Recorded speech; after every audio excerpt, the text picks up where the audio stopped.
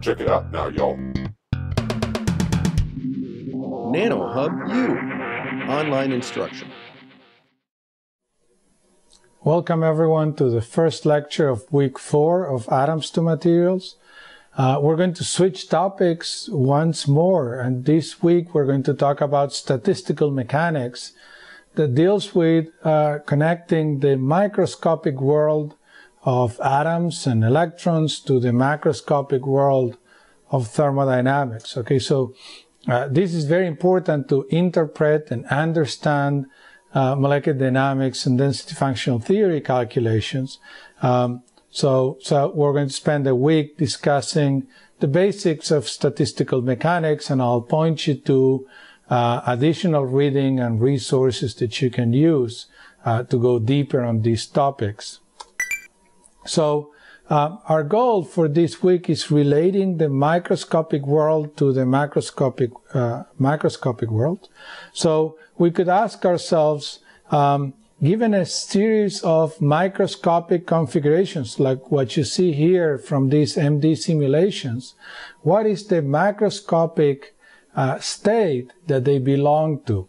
Okay, so as you can see from MD, I know the position and the velocities of atoms as a function of time. Well, to what thermodynamic conditions do those states belong to? What is the temperature, for example, at which these two guys melt? We can ask the inverse question. So given a macroscopic state, what's the probability of finding the state in a given microscopic system? So if I know that my state is at temperature T, what is the probability of finding the state with a given set of atomic positions and velocities? Okay, so we're going to talk about those, both ways, connections between micro and macroscopic worlds. So let's jump to it. Let's think about, we're going to start with a simpler system, simple case. We're going to consider that I have a system that's enclosed. I have a material that's enclosed in a rigid container, so it has a constant number of atoms N, a constant volume V in which it's allowed to move, and constant energy. Okay, so the system is isolated from the rest of the world, has constant energy, it cannot exchange or interact with the outside world. Okay, so typically under these conditions you'd think of a gas or something like that, but and we're mostly interested in molecules or solids, but it's a useful construction to derive statistical mechanics. So what we're going to ask ourselves is, given the fact that I have a system under these conditions, what is the probability of finding the system at a given set of positions R sub I and momentum P sub I? Okay, what is the probability of finding the system at a specific microscopic state? So let's think about this a little bit before we jump into it with an example. Okay, so let's say I have a very simple 1D harmonic oscillator. Okay, so my system is just described by this Hamiltonian. Okay, it's isolated, so it doesn't interact with anyone else. That Hamiltonian describes everything. Of course, it has an energy.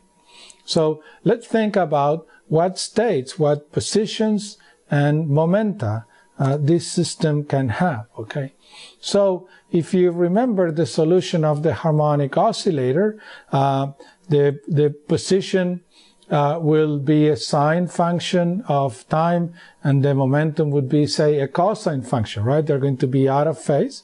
So if I plot that, if I plot the trajectory of this system in a space called gamma space or phase space, where I have x and p, what I see is that the trajectory of a system is a closed ellipse. Okay, the system goes back and forth, going around in this system. Does that make sense?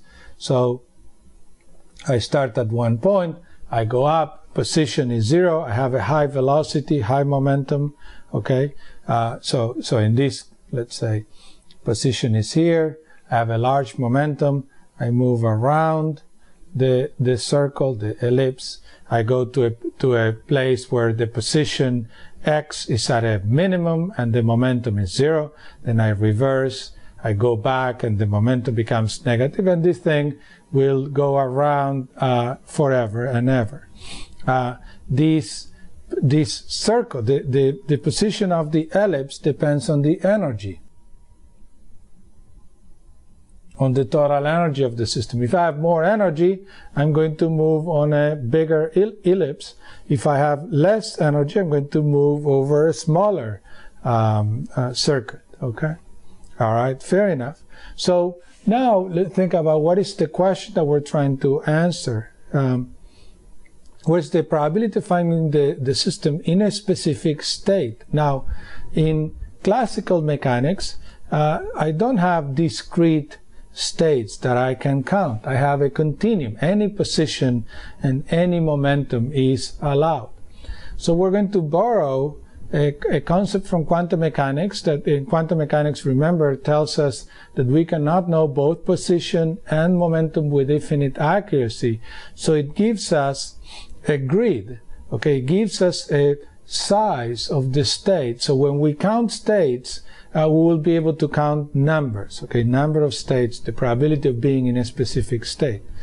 So remember, we know from the uncertainty principle that the uncertainty in x and times the uncertainty in momentum has to be bigger than h bar. So I'm going to imagine that my states in this 1D system x and p, that a state is a little square of area h bar, okay? So each of those little grid areas represent a single state, okay? So my system, it's going to be in this state, then in this state, then in this state. So I can count states in a discrete manner, okay? So that just simplifies a little bit the math.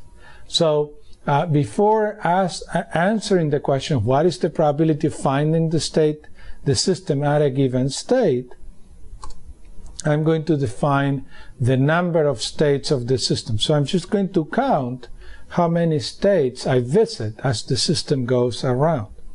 And I can do that mathematically with the following expression. So I'm going to integrate through over all possible x, all possible positions of the system. Okay, so I'm going to integrate along x and along p everywhere.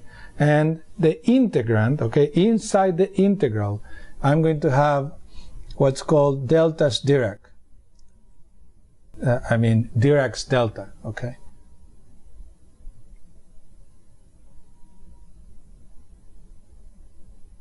So this function, Dirac's delta, is 0 whenever its argument is different from 0. And it's only non-zero. It's a distribution. It's not a function. It's only non-zero when the argument is 0. So basically what this delta function does is I'm trying to count states with energy E. This delta is non-zero only when the Hamiltonian of that particular position and momentum is equal to the energy E. Okay, so this delta function will be 0 whenever the energy is different from E, and it's going to be non-zero only when the energy is equal to E. So this integral now will count the space that the system visits in xp space. Okay, so it's going to go through and count all these states. The integral itself is going to compute the area of the curve, or actually the length of the curve, and then by dividing by h bar, which is the size of my box, I end up with a number of states. So the integral gives me an area, divide by the size of the box, I get the number of states. Okay. Now the question is, as this thing goes around, what is the probability of finding the state here, or here, or here, or here? Okay. So, and I bet you guys can start answering this question. So let me ask this. What is the probability of finding the system in this green state? Well, the probability is 0 because that green state has an energy that's different from the energy of my system. So we know something. We know that the probability is 0 if the energy doesn't match, okay? So the probability is 0 for any state that doesn't have the energy of the system. What we're going to postulate, and we're going to take this as a postulate and then justify it because of the predictions we'll make with this postulate, is the postulate that all available states, all states consistent with the energy, will have equal probability. Okay.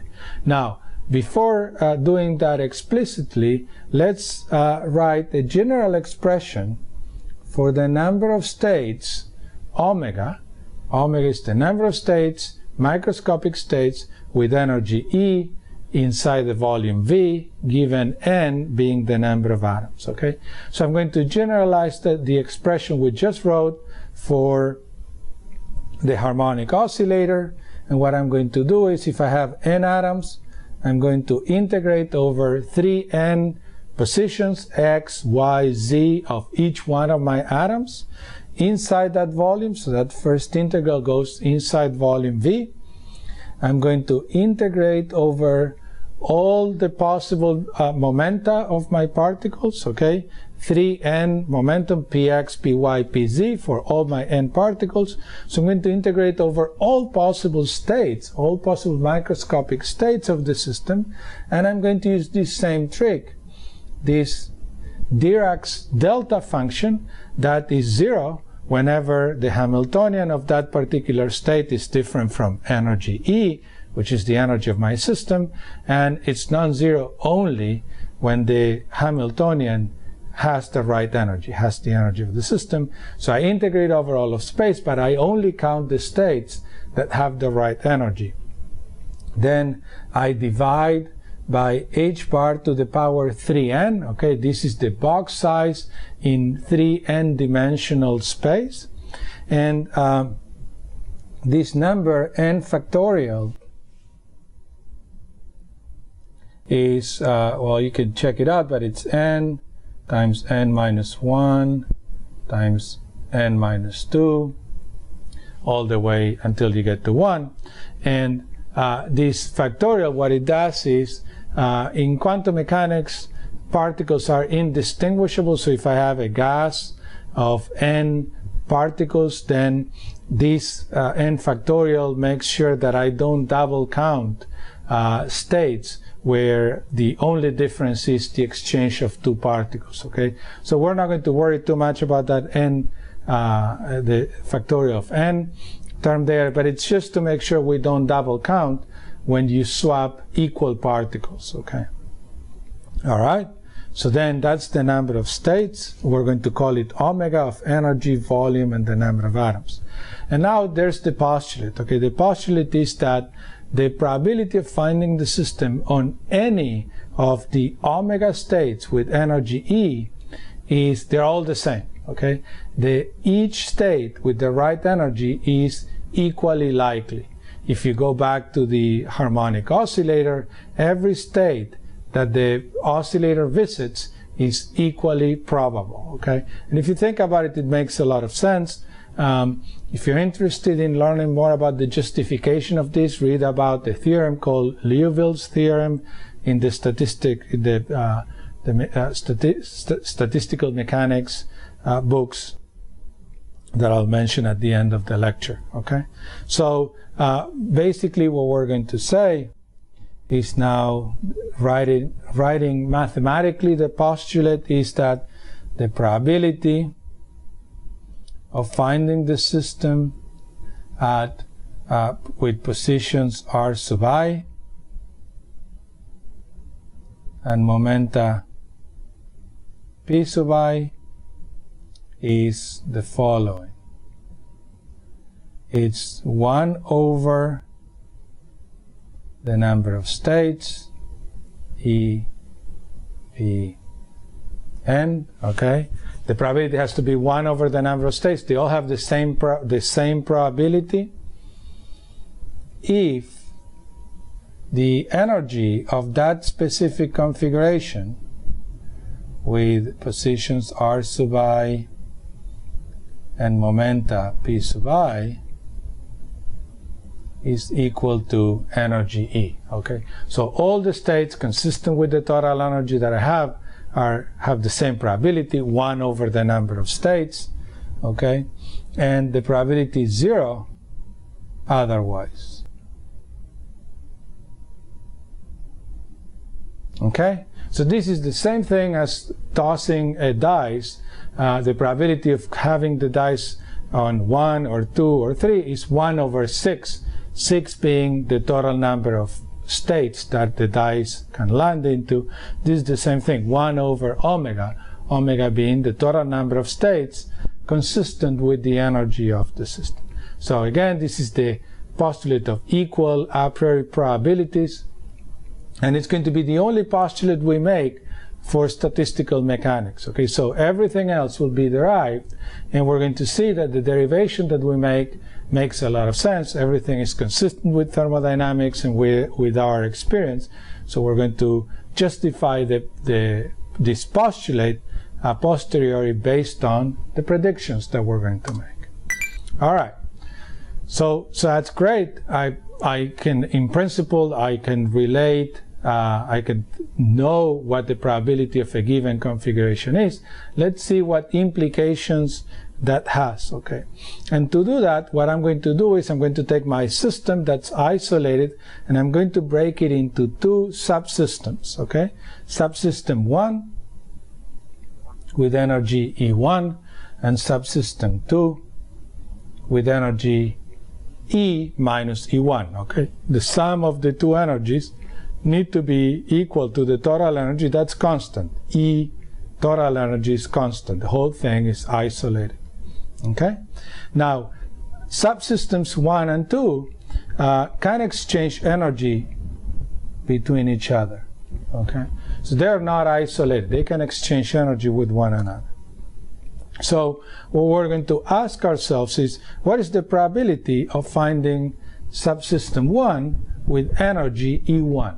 Okay, what is the probability of having subsystem, what is the probability distribution of the energies of subsystem 1? Okay, and what we know is that every microscopic state of the system is equally likely, of the whole system, not of subsystem 1.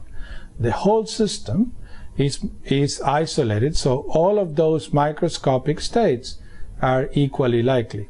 So the probability of having subsystem 1 with energy E1 and subsystem 2 with energy E minus E1, that is the probability of a specific division of the energy between subsystem 1 and subsystem 2, is essentially, since all microscopic states are equally likely, the probability is going to be the number of microscopic states in which subsystem 1 has energy E1 divided by all the possible microscopic states of the system, which is omega of EVN. Okay, so the number of microscopic states of subsystem 1 with energy 1 over all the possible microscopic states of the system, in which the subsystem E1 will have all possible energies, not just E1. Okay, so let's write this mathematically. The number of microscopic states where subsystem 1 has energy E1 is going to be the number of microscopic states of subsystem 1, so omega sub 1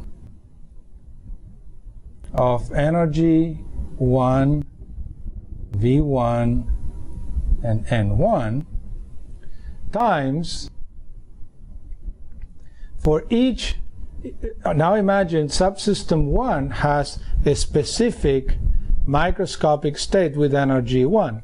Now subsystem 2 can have all sorts of microscopic states as long as they have energy E minus E1. So the total number of states is the product of the microscopic states of subsystem 1 with energy E1 times the number of microscopic states of subsystem 2, only subsystem 2, with energy E2, volume V2, and number of particles 2. These are ones, okay, not commas, okay. So again, the probabilities, the number of states is the product of the number of states, and what we're assuming is we're neglecting the interaction between subsystems 1 and subsystems 2, so I can make the product of the number of states. Now, we're trying to connect this to thermodynamics, okay? And thermodynamics, if you think about energies and free energies, they are additive, okay? If I have a system here with energy E1 and a system here with energy E2, the total energy is the sum of the energies. So what I'm interested in is to have an additive measure of the probabilities. You can see here that the probabilities is the product of two quantities. The probability of finding subsystem 1 with energy E1 is the product of omega 1 times omega 2. Now, again, so something, omega 1, the first term belongs only to subsystem 1, the second term belongs only to subsystem 2, but it's a product. And I would like to have an additive measure for this. So what we're going to do is we're going to take the logs, okay? So if I take the log, of course, the log of the product is the sum of the logs.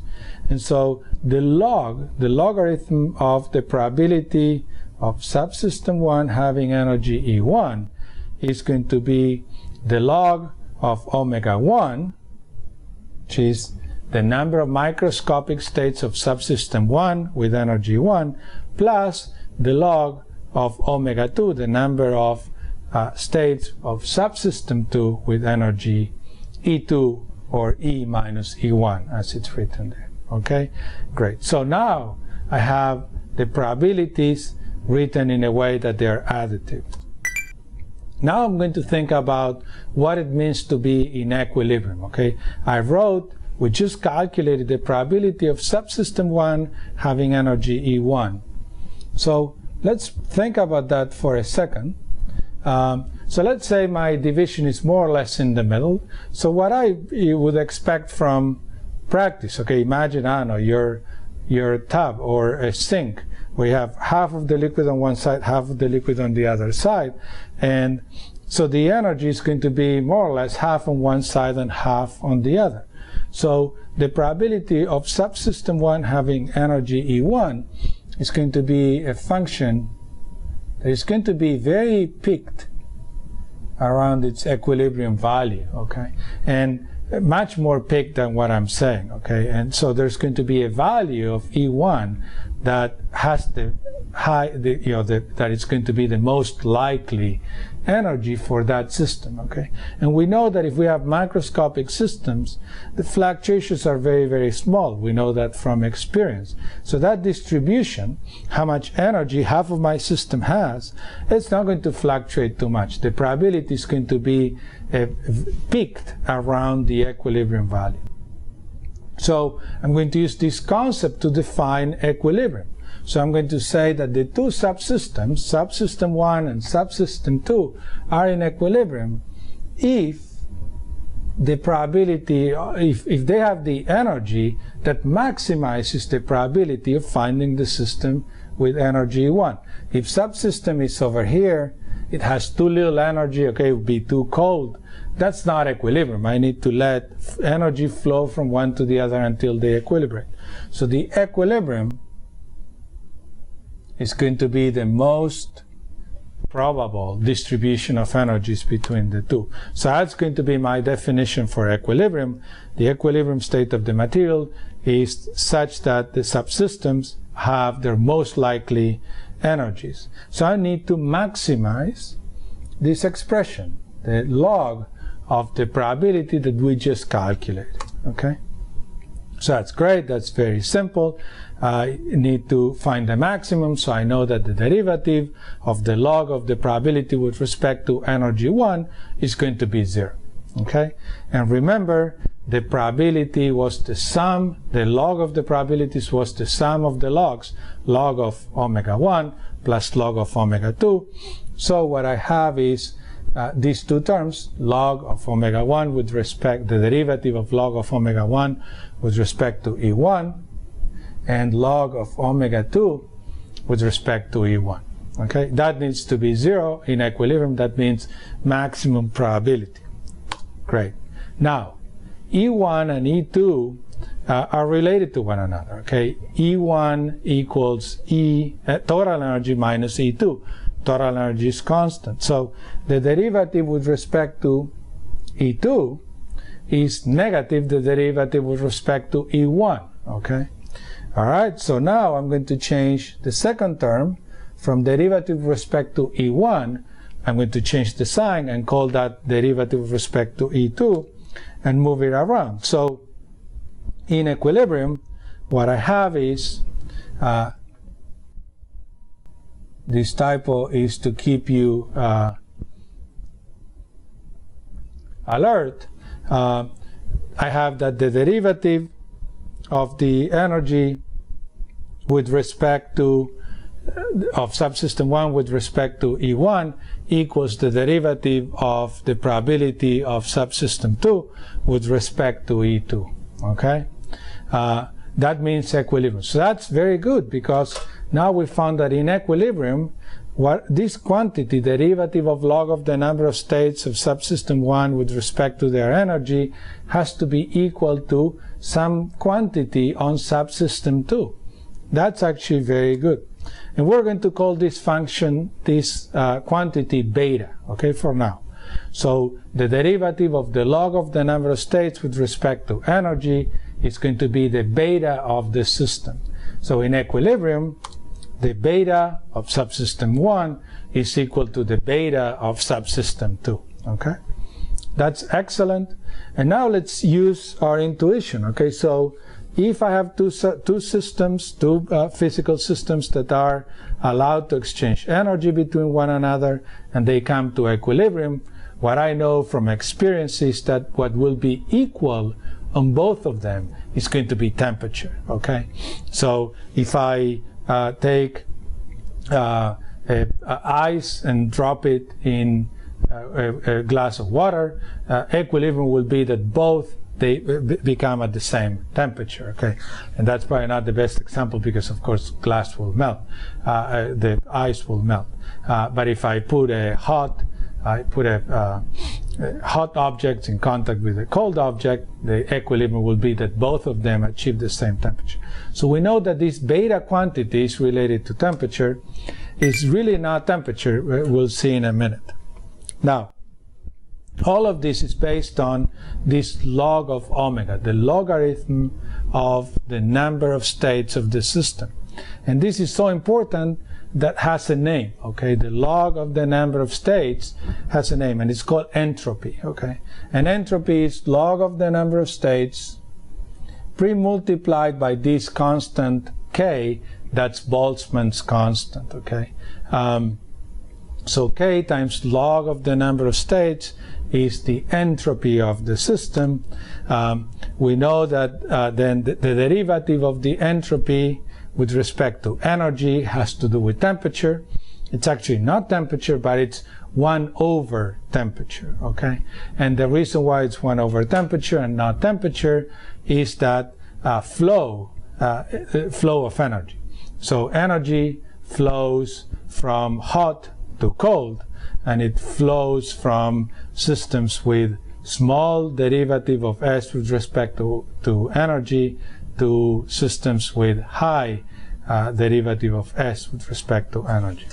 Okay? So our definition of beta from the previous slide is 1 over kT. Okay? And we're going to use that quite a bit. Okay? So let's summarize what we did. We started with the equal probability postulate. We built an additive measure of probabilities, and then we said that equilibrium is associated with the maximum probability of a given state. And then we derived this relationship that two systems that are allowed to exchange energy will be in equilibrium, where the derivative of log of omega with respect to energy of each one of them is the same. And we call that temperature, okay? Actually 1 over temperature. We can do the same thing now. We let this wall move, and the volume between these two systems can change. And you do the same argument, and you're going to find that these systems come to equilibrium when the derivative of the entropy with respect to the volume is the same on both sides. And that we know that that's going to be pressure. It's actually negative pressure. And so it's negative pressure over temperature. Okay? And last thing we'll do is, if you now allow the systems to exchange particles as well, so the number of atoms N1 and N2 are not constant in each of the subsystems, and they will come to equilibrium when the derivative of the entropy with respect to the number of atoms on both sides is the same, and that's the definition of chemical potential mu. Okay? So this lecture, you're very intensive in terms of information, okay? Lots of new concepts, but make sure you get a good grasp on them. 3 key things: equal a priori probabilities, the definition of equilibrium, and then this argument of when two subsystems are in equilibrium, when you allow them to exchange energy, or then volume, or then number of particles. And then we arrive at fundamental descriptions that relate the microscopic world, okay? The number of microscopic states consistent with an energy, a volume, and number of particles to the macroscopic world, okay? This quantity here, the definition of entropy, is the connection, okay? Omega is the number of microscopic states, so that's the microscopic world, atomistics. And S is entropy, thermodynamics, okay? This relationship of entropy equals K log of number of states is engraved in Ludwig Boltzmann's grave. And so Boltzmann killed himself in Trieste, in Italy, in 1906, and he's buried in Vienna's Central Cemetery in Austria. And this picture is actually from Wikipedia, but I have my own picture. When I visited Vienna, I took a picture of Boltzmann's grave, and but I couldn't find it to put in the slide. So I'm going to challenge. We have viewers, students from all over the world. Okay, over 210 students from all over the world. I'm going to set a challenge. If you live nearby a monument or a historical place related to a famous physicist or chemist that we've discussed in the lecture, I'd like you to take a picture and email it to me, and I'll make a collection of the pictures that you guys collect. Okay, we have students from all over the world, people viewing these from all over the world. If you visit, if you're near Austria, and you can drop by the cemetery, take a picture. If you live by the house where a famous physicist lived, take pictures of famous people that we talk about in the class or related to the concepts that we talked about in the class, and email them to me.